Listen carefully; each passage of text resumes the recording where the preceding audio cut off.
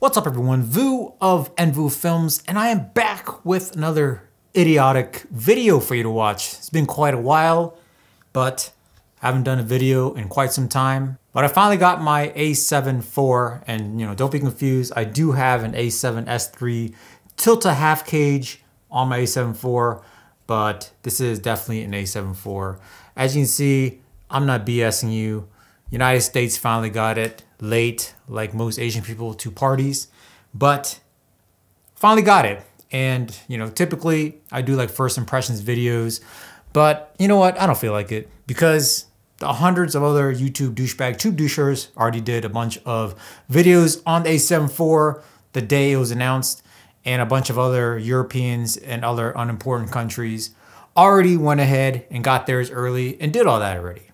But I'm here to provide you with trash content, and trash content I will provide. And today's content will be me comparing the a7IV with the a7S3.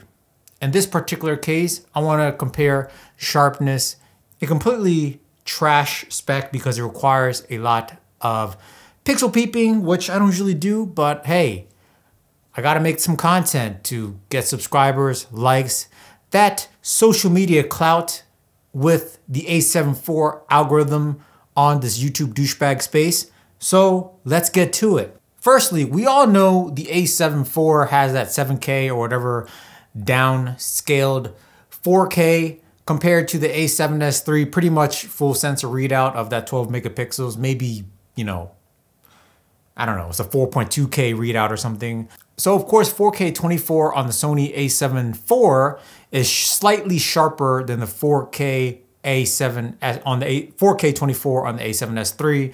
As you can see in this example here, I pixel peeped the crap out of it. At first, I was about to just say that they're kind of the same, but after taking very long, hard look with my small Asian eyes, I noticed that the a7S3 was a little bit less sharp than the a7IV.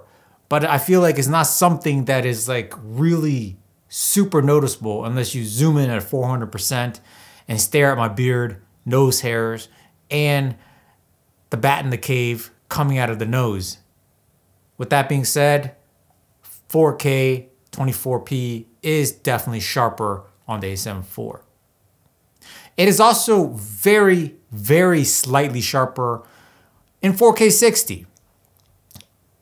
This is definitely something that is a lot less noticeable because 4K 60 is cropped, whatever, and I think it's like a little bit less of a downsample. But if you really, really stare hard at it to the point where, I don't know, you fall over and die, yes, you will see that maybe, just maybe, the 4K 60 on the a7IV crop mode at that like 5.9K readout or whatever downsampled is slightly sharper than the a7S3.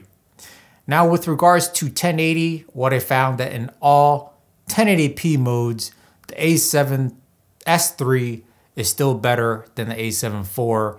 The a7IV 1080 is quite muddy. I only tested 60p and 120p because if you're still shooting 24p 1080, like, I don't know, something's wrong with you. Get with the times. All right. So one thing I actually figured out, or one thing I actually found out that was quite interesting was that both of these cameras could only do 120p HD in 8-bit, which is very strange because the a7S3 does 4K 120p in 10-bit, and so why it can't do 10-bit HD, which should be less processing, is beyond me, and I have no idea why that is the case, but that is that.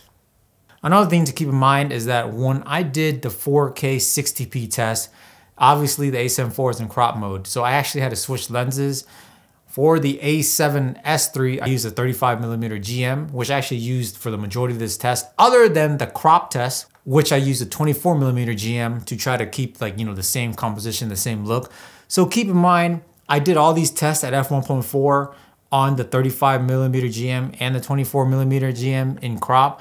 And you have to consider the fact that there's a lot more in focus in the 24 millimeter 4K 60p shot compared to the Sony a7S III with a 35 millimeter f1.4 full frame shot. So that can also affect sharpness of the image. So that is another thing to consider when pixel peeping 4K 60 on the a7IV versus the 4K 60 full frame of the a7S III. And in my opinion, both 4K 60s, they're pretty much equal in like sharpness. But one thing the a7S III does better is it could do 120 frames per second, 4K and 10-bit. And to me, that is worth the additional money you have to pay for the a7S III. So at the end of the day, even though the 4K 24p is sharper on the a7IV, Sony a7S III does have 124K, and this has a lot more rolling shutter in 4K 24 full frame. So in the end, the a7S III is still like the best video camera for all you videographers, film acres, trash, YouTube, D-bag video creators out there. With that said, I hope this was helpful. I hope this video helped you make a decision with the a7IV, a7S III, if you could even buy it, if it's even available, if, you know, whatever. Is it ever going to be in stock if you didn't pre-order it that first millisecond it was available like I did? I don't know. Until next time, guys, line up.